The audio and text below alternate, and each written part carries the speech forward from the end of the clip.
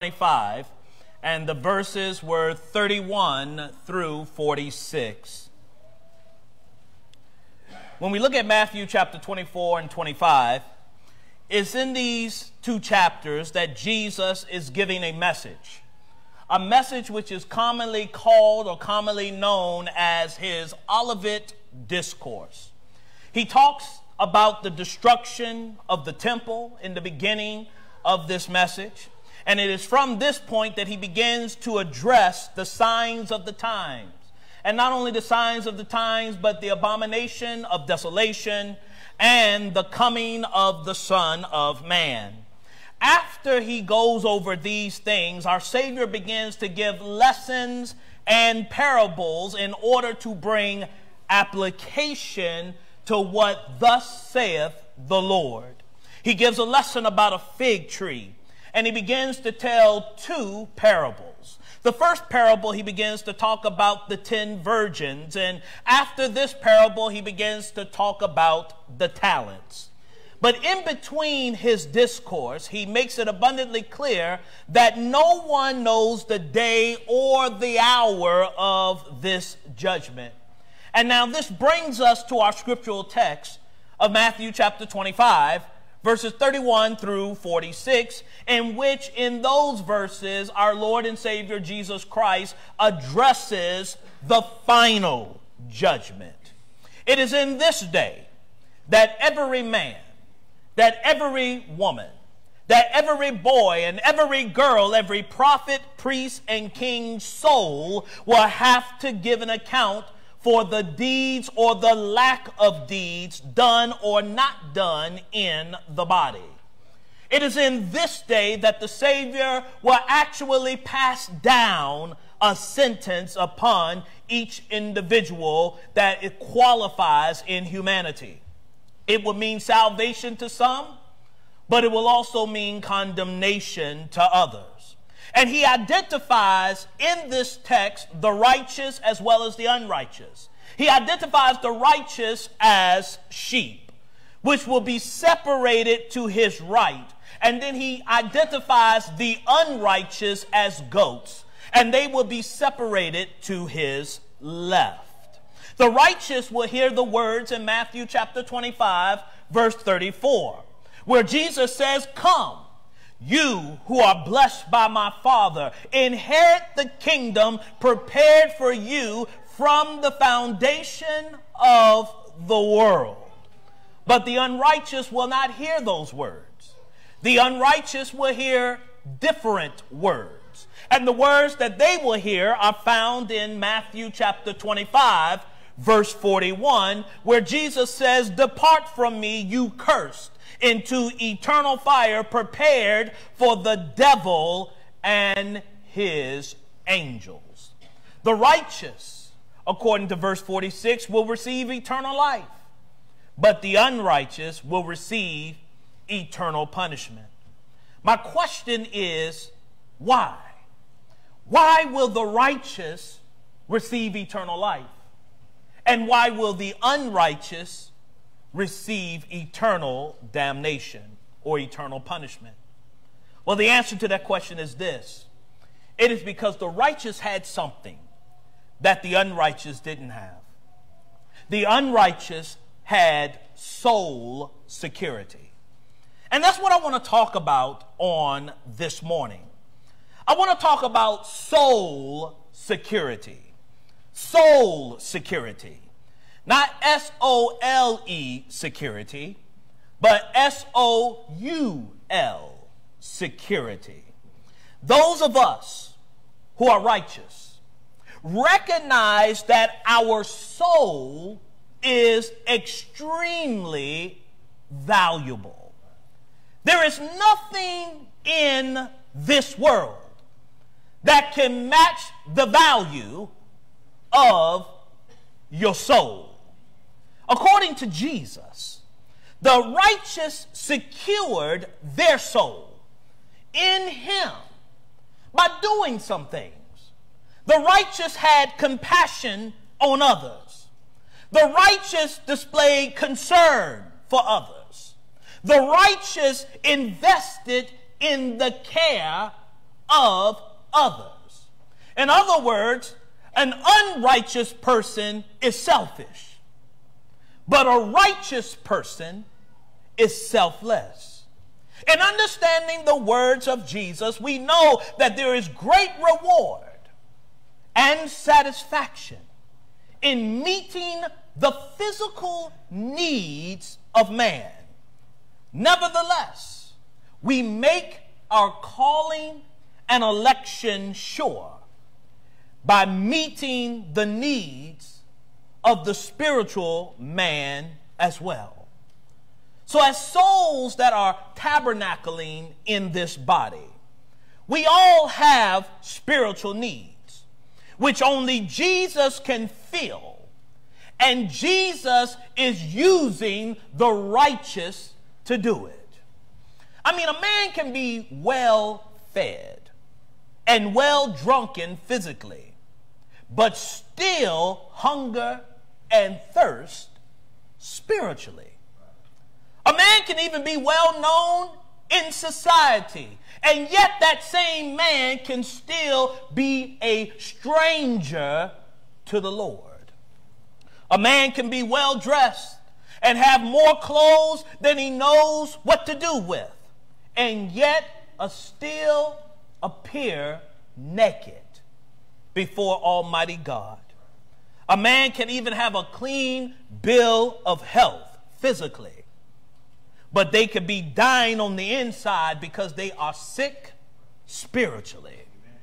A man can walk the streets as a free individual and yet be imprisoned by chains and bonds spiritually, continually to be shackled to the ways of sin. And for these reasons, Christ is calling upon us. Christ is calling upon the righteous to keep our souls secure by doing what we can in an effort to secure the souls of others. There's 5 points that I would like to bring to your attention on today. I didn't say this morning, I said today, because as I'm looking at my notes, I may not get to all 5 points this morning. And so we're going to at least try to deal with 2 or 3 points on this morning. Depends on how long the preacher preaches this morning, but at least 2 to 3 points on this morning, and then the lesson will be yours to respond to. Our first point is found in Matthew chapter 25, and the verse is 35. Matthew chapter 25, verse 35 is where we're going to find our first point.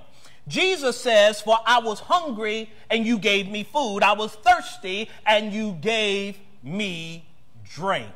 These are the words of Jesus to the righteous. And what this helps us to understand is not only that there are people in the world who hunger and thirst physically, and we have to meet those needs, but spiritually speaking, there are people who hunger and thirst spiritually, and they also have needs that must be met. Listen to the words of Jesus in Matthew chapter 5 and the verses 6. In Matthew chapter 5 and the verse is 6, Jesus says, "Blessed are those who hunger and thirst for righteousness, for they shall be satisfied." Jesus lets us know that there is a different type of hunger, that there is a different type of thirst out there, and he is calling upon the righteous to help satisfy this wanting, this lack in their lives, and only Jesus can fill it. And Jesus makes that clear in John chapter 6 and the verses 35. In John chapter 6 and the verse is 35, Jesus is recorded as saying that "I am the bread of life. Whoever comes to me shall not hunger, and whoever believes in me shall never thirst." Now keep that in mind as we fast forward to the book of Revelation. Revelation, the chapter is 7, and we're going to begin reading at verse 13.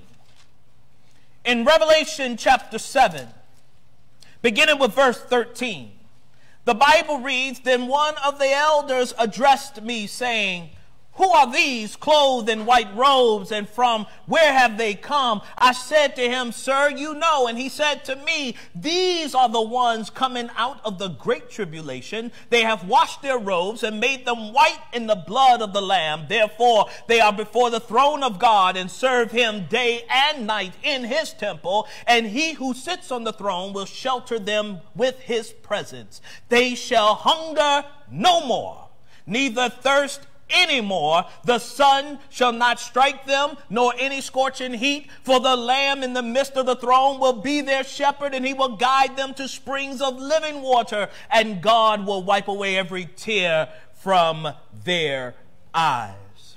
See, there are many, my brothers and sisters, who hunger and thirst after righteousness. So the righteous must fill this void by introducing the spiritually hungry and the spiritually thirsty to Jesus.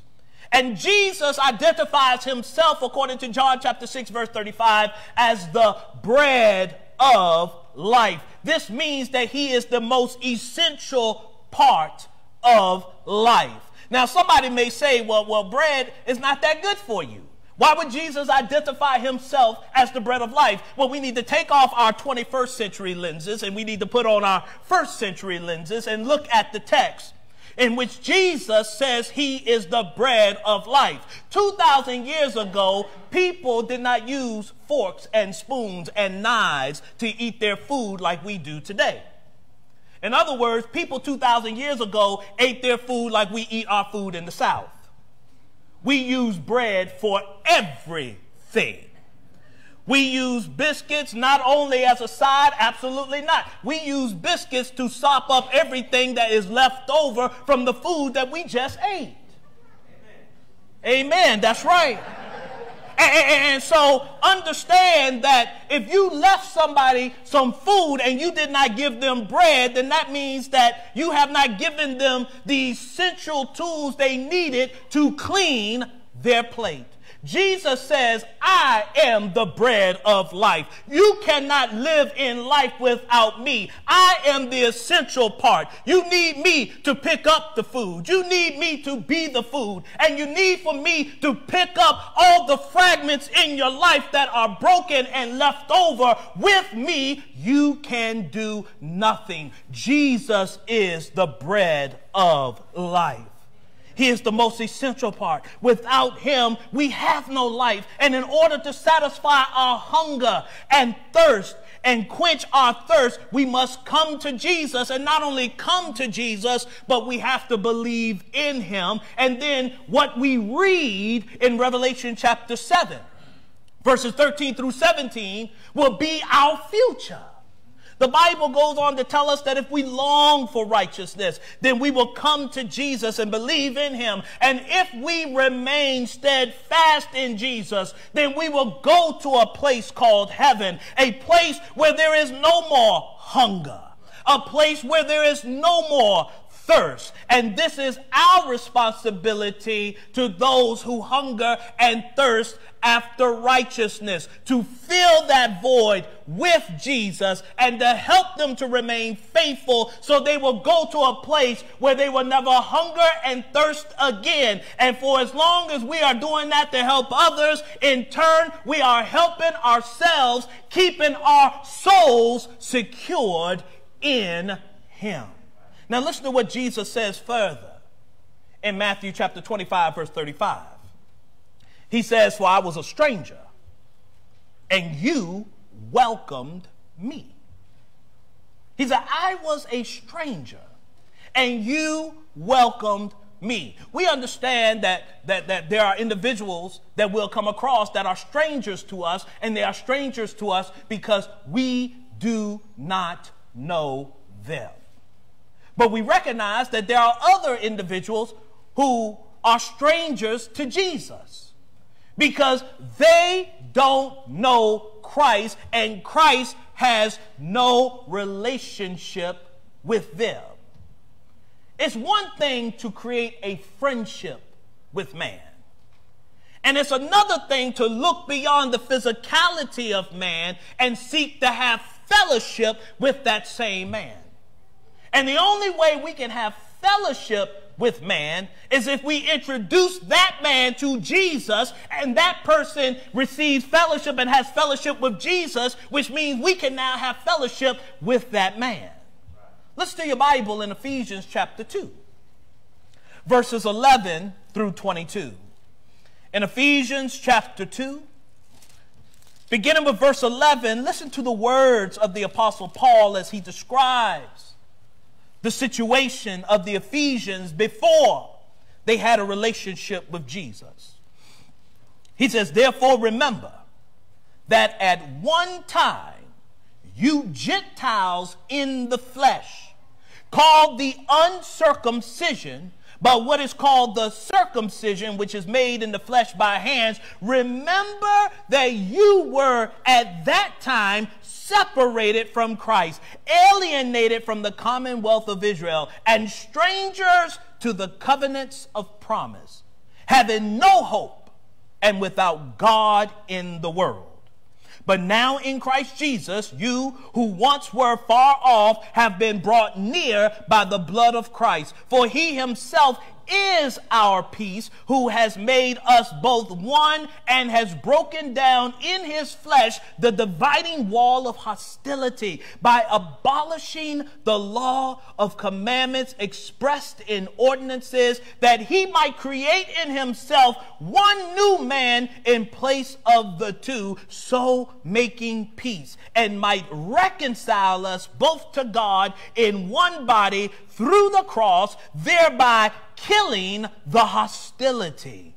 And he came and preached peace to you who were far off, and peace to those who were near. For through him we both have access in one spirit to the Father. So then you are no longer strangers and aliens, but you are fellow citizens with the saints and members of the household of God, built on the foundation of the apostles and prophets, Christ Jesus himself being the cornerstone, in whom the whole structure, being joined together, grows into a holy temple in the Lord. In him you also are being built together into a dwelling place for God by the Spirit.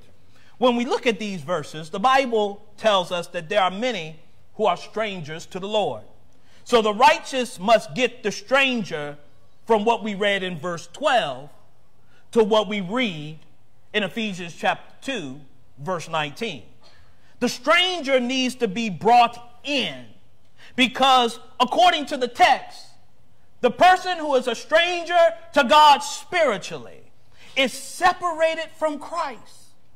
A person who is a stranger is alienated from the saints, unfamiliar to the covenant of promise. A person who is a stranger has no hope.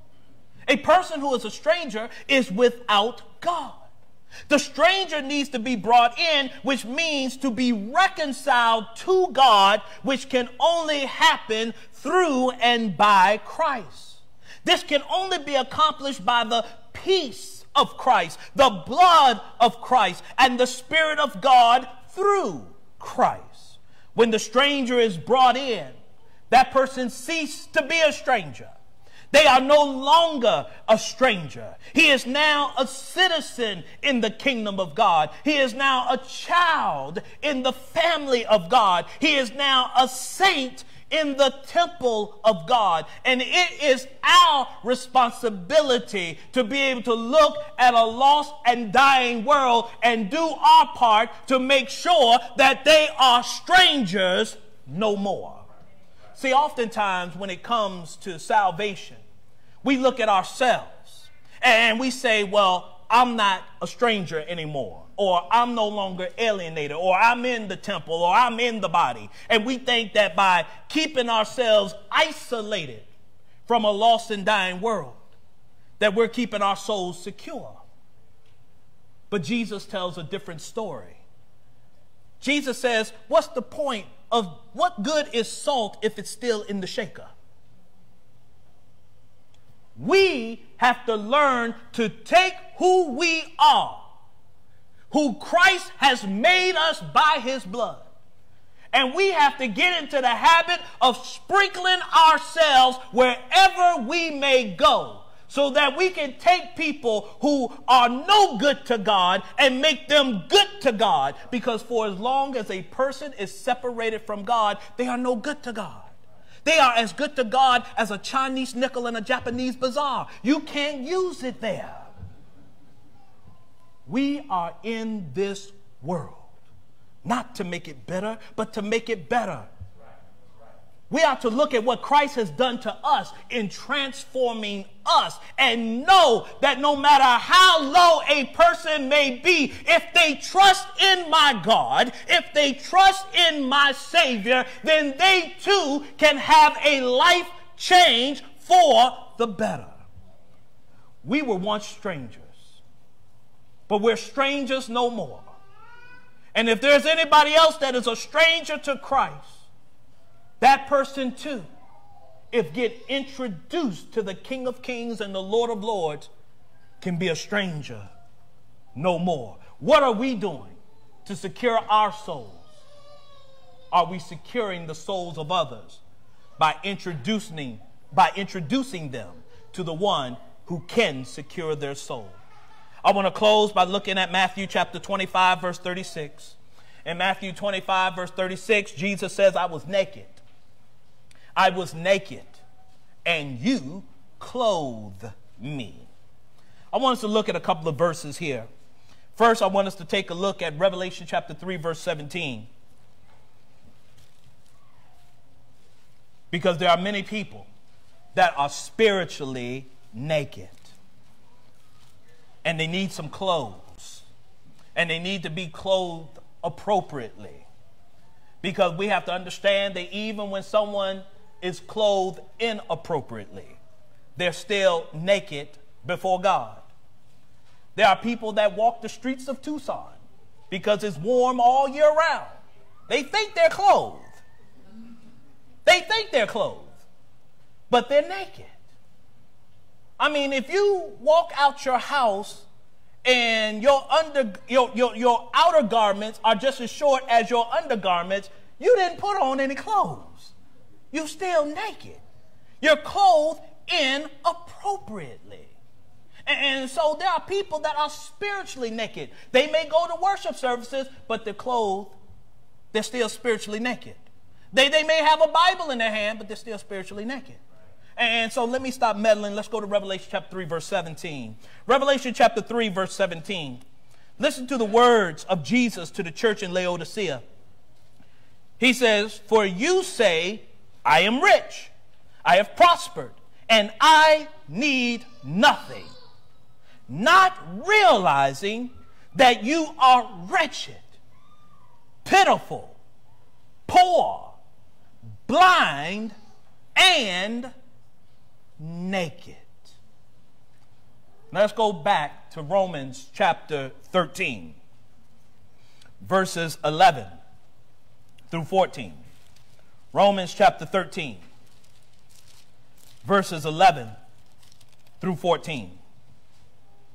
The Bible reads, besides this, you know the time, that the hour has come for you to wake from sleep. For salvation is nearer to us than when we first believed. The night is far gone, the day is at hand. So then let us cast off the works of darkness and put on the armor of light. Let us walk properly as in the daytime, not in orgies and drunkenness, not in sexual immorality and sensuality, not in quarreling and jealousy, but put on the Lord Jesus Christ and make no provision for the flesh to gratify its desires. Now keep that in mind, because it talks about putting on the Lord Jesus Christ. And the Bible tells us how to do that in Galatians chapter 3, verse 17. In Galatians chapter 3, verse 17, the Bible reads, verse 27, Galatians chapter 3, verse 27, the Bible reads, for as many of you as were baptized into Christ have put on Christ. Think about the 3 verses that we have read. The church in Laodicea was spiritually naked and didn't even know it.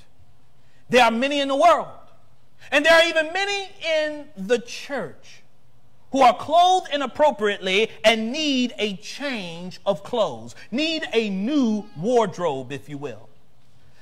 There are many in the world, as well as in the church, who are naked and are in need of attire altogether. So the righteous, that's you and I and those of us who have called upon the name of God, must get in the business of teaching people how to get dressed. We have to understand that a lot of people put on things and don't know how they're putting it on. They don't know what the purpose of certain things. I can't tell you how many weddings that I've gone to, and someone says, they gave me these extra parts to the tuxedo. And I'm just like, these are the extra parts? Man, these are your buttons, and these are your cufflinks. And they're like, oh, is that why I look like a pirate? I mean, it's just, you know, they don't know how to get dressed. And so, therefore, it is our responsibility to teach people how to get dressed, so that we can walk this planet looking wise and not like fools. There are people who are naked spiritually. There are people that don't know how to get dressed spiritually. That's where we come in, because we once looked like fools. We once looked ridiculous, thinking that we looked all right, thinking that we had it all together.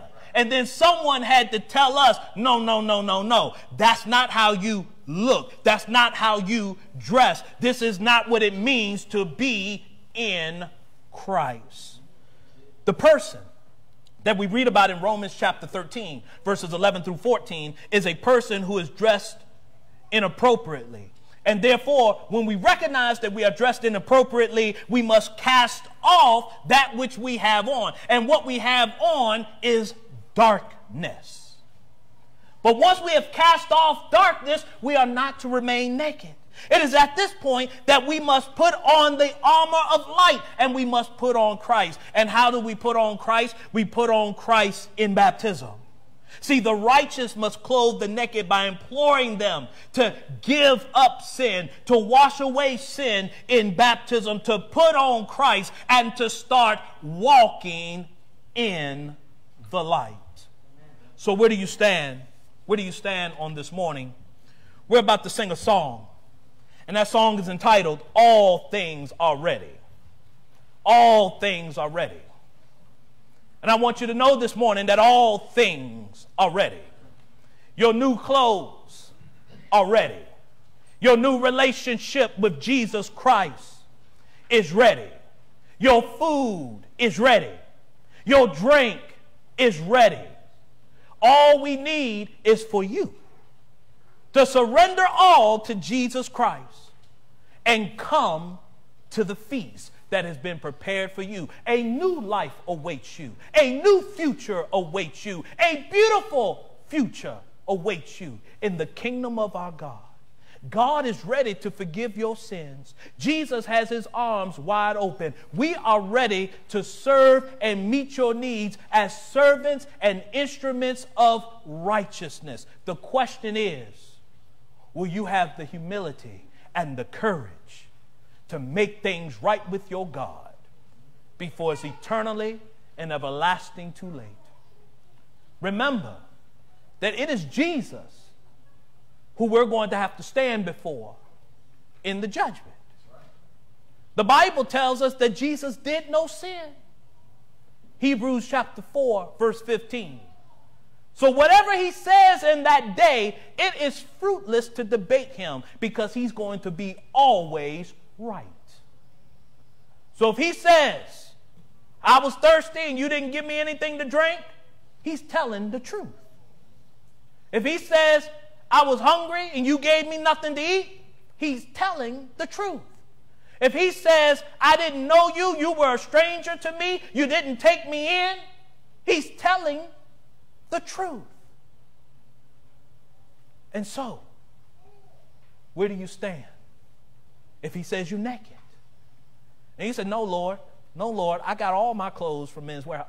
He's telling the truth. So it will be wise and prudent on our part to know what he says and do what he says so heaven can be our home. If you are here on this morning, Jesus is telling you right now, John 6:45, he says, it is written in the prophets, and they all shall be taught of God. You cannot leave here saying you didn't know. He said, they all shall be taught of God. Therefore, every man, therefore, that have heard and have learned of the Father, Jesus says, come to me. You can't say you haven't been invited. You're being invited right now to come to the feast, to come to the table of the Lord. He got room for us all. Doesn't matter what you've done. If you're willing to give up sin, cast it away, he stands ready to save your soul. A verse was read this morning, John 3:16, for God so loved the world. He would not have given you this information if he didn't love you. For God so loved the world that he gave his only begotten son. He wouldn't have sent Jesus if he didn't love you. For God so loved the world that he gave his only begotten son, that whosoever believes in him should not perish, but shall have everlasting life. Amen. Do you believe? Do you believe? The Bible says if you believe, you'll never thirst. If you believe, he'll fulfill your hunger. It's one thing to come to the table. But when you get to the table, you got to open your mouth. You got to use the bread of life. And you have to eat. And you have to digest. This is obedience. It's not enough just to show up, but to show up and do right. That's what he's calling you to do. Give up sin. It is Jesus who said, Luke 13:3, I tell you, nay, except you repent, you shall all likewise perish. It is Jesus who said in Matthew 10:32, whosoever shall confess me before men, him will I confess before my Father which is in heaven. If you want Jesus to be your representative up there, it is time for you to confess him now and be his representative down here. And put on Christ this morning by being baptized this morning. Have your sins washed away this morning. Jesus said in Mark 16:16, whosoever, he says, he that believeth and is baptized shall be saved. He that believes not shall be condemned. If you don't want to be condemned, then believe and be baptized so that you may be saved. And Jesus keeps his word. If he said he'll forgive you of your sins, he will forgive you of your sins, Acts 2:38. He'll make you a new creature in Christ Jesus, according to 2 Corinthians chapter 5, verse 17. What kind of creature? A creature that is no longer spiritually dehydrated. A creature who is no longer going through a spiritual famine because you are now faring sumptuously on the word of God. A creature that is no longer a stranger to the creator of the universe. A creature that is no longer spiritually naked before a holy God. And God stands ready to add you to his church. He stands ready to secure your soul. And that one church, the only church you could read about in your Bible. The Bible only talks about one. Just one. There's not no 2 or 3 or 5 or 600 churches. There's only one. Jesus said he was going to build that church in Matthew 16:18. He built that church in Acts chapter 2. He purchased that church with his own blood so that we'll be strangers no more. According to Acts chapter 20, verse 28. He adds the saved to that church, Acts 2:47. And that church is the church of Christ. Jesus did everything he said he was going to do So why not become a member of a going church for a coming Lord that does all that the Lord authorizes? That even includes securing your soul by not only looking out for the physical needs of those that we come in contact with, but also meeting their spiritual needs as well. So to the Christian, this word is for you.